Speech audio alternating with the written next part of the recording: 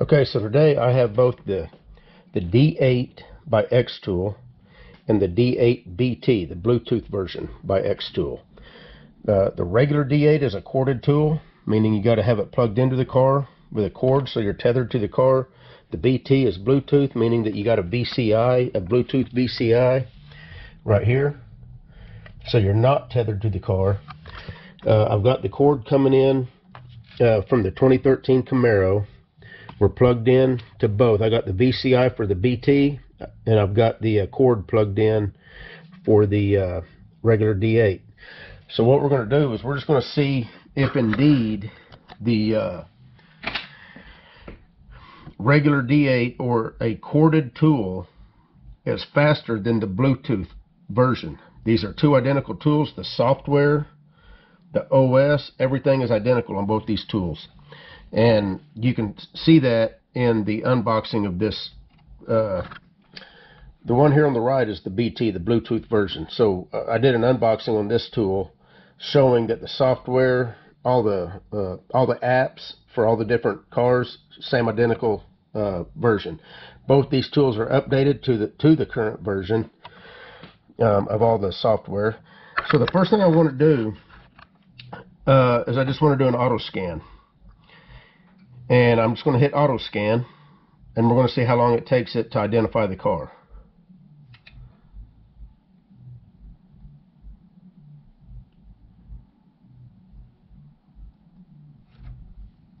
Key is on, okay. Now I'm going to put a timer on these so we can see exactly how fast it took to do that. Now I'm going to have to go ahead and cancel out of this, because if I'm connected to the same module of the car, then it knocks the other one out because they're both trying to communicate on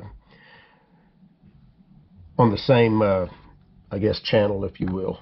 Okay, so now let's go over here to the BT version. We're going to do the same thing. I'm just going to hit auto scan.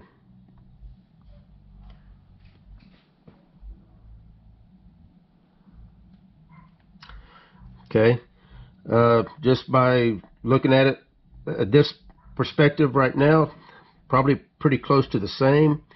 The BT might have actually been a little quicker. I'm not 100% sure. So now what I want to do is go back to the corded version, the D8. We're going to go ahead and do an auto scan again.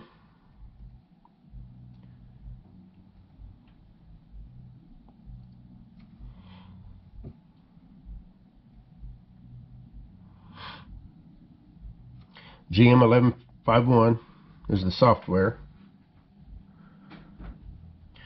Okay. Now I'm going to hit automatic scan. This is where it's going to scan all the modules. This is going to be the meat of this video. Depending on how long it takes to scan all the modules on both these scan tools, you'll be able to determine which one is quicker than the other and whether or not you would rather have the corded version or the Bluetooth version. I prefer Bluetooth, even if it is a little bit slower.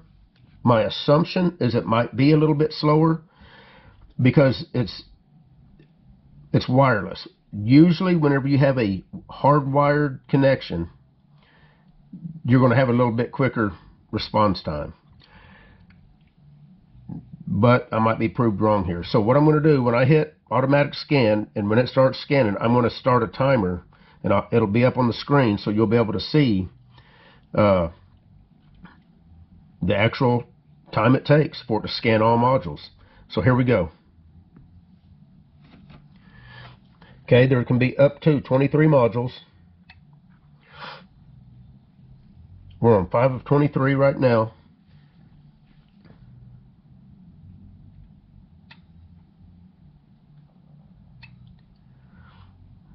This is the regular D8. Like I said, both these scan tools are identical in all the different software. Whether it's the OS, which is identical, the actual app that Xtool puts on here that allows it to basically be a scan tool, the automotive app, identical versions. Software is fully updated on both of them. This is GM 11.51 version software. You can see that up here in the corner. You can also see it whenever it first went into the scan. So as soon as this one's done, we're going to switch over here to the Bluetooth version. We're going to do the same identical test, and we're going to see which one is quicker, if either one is indeed quicker. We're on module 12 of 23. It's found 10 so far. I believe this car has 17 total modules. It could have up to 23 depending on how, what kind of options it had. If it was a fully loaded SS Camaro, it would probably have all 23 modules. It'd have to be a convertible, because one of these, I believe, is a convertible top module. This is not a convertible, so obviously that'll be one module that it won't have. And the reason it takes longer on some than others, you'll notice that right now it's on headlamp control module. Well, it did not have a headlamp control module, so it tries to establish communication with that particular module. Once it exhausts all attempts to establish communication, it goes on to the next module.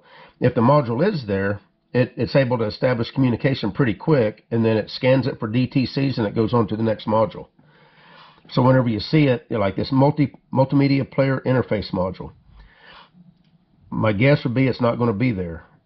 So whenever it goes up to the next attempt, you're not going to see this multiplayer or multimedia player interface module. So it's trying to find it right now. That's why it seems to be taking longer than what it does on other modules. See, now it's going to the mobile telephone control module. Over here, 18 of 23. It's found 13 modules so far.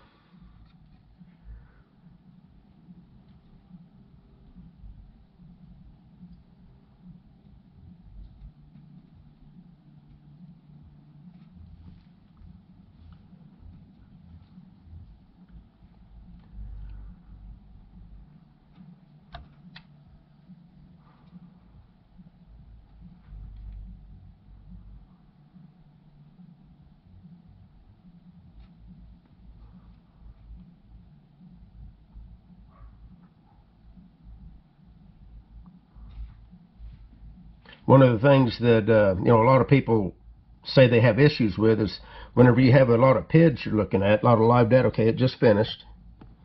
We have 17 modules total.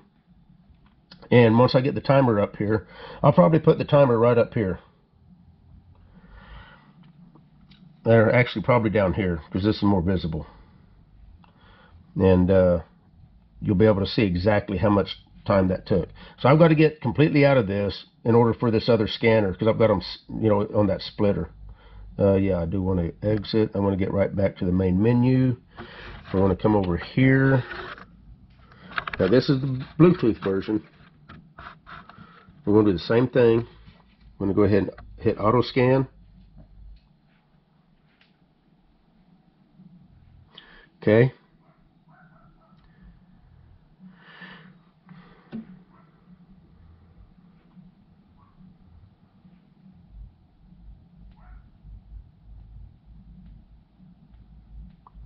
Okay, so I'm going to hit auto scan, and we're going to let her go. Here we go.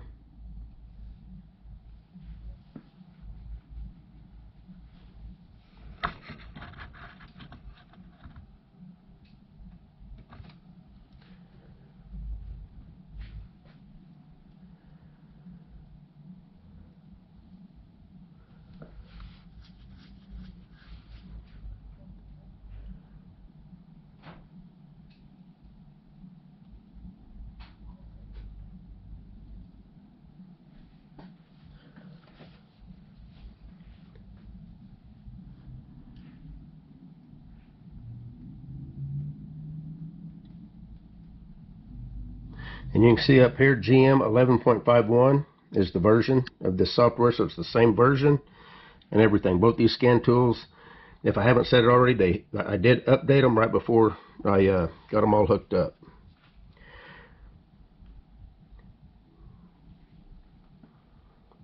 We're on 12 of 23. It's found 10.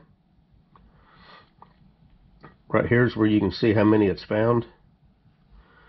down here in this corner, you can see it's 12 of 23. Does not have a suspension control module, so it'll probably scan this for a while trying to find it. That's why it takes a little lot longer on some than others. If the module's not there, it attempts to keep scanning for it until it finally gives up and then goes to the next one. If it is there, this does have the heads-up display, so it found that real quick. Notice there was no DTCs, and then it went to the next module in line.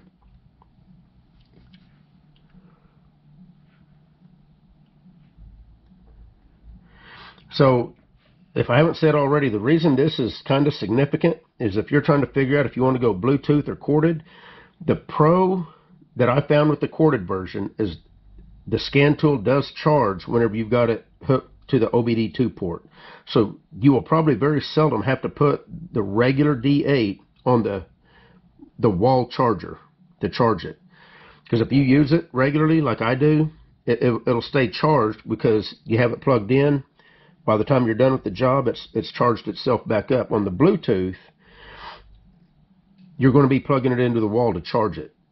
Now I'm used to that because I've got my Autel MS906, which is also Bluetooth, and so I've always had to keep it on a charger anyway to keep it charged up enough.